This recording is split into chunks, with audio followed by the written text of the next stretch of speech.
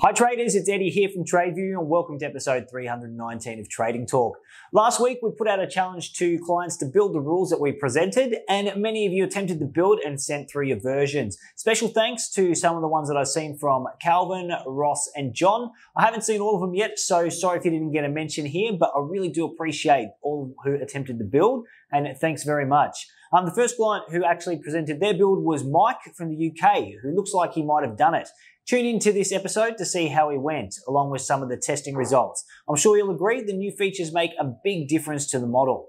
Plan is to get Mike in to do next week's Trading Talk, as by that stage we'll be in this boardroom here with 3 big screens set up, running through the Algo Conference presentations with our speakers. Tim Ray will be flying in from New Zealand, Scott Welsh all the way from Miami, Florida, and Charles will be here all the way from the desk over there.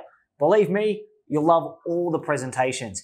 Put a lot of time and effort into preparing for this event, and if you've been to one of our conferences in the past, you'll know that they are always first class. As usual, we're having a last-minute rush of ticket buyers, and there's still some left, so make sure you get yours if you haven't already, and we look forward to seeing you there. If you love great trading concepts, you'll love this episode of Trading Talk as well. We'll see you next week, hopefully at the conference, and until then, all the best with your trading.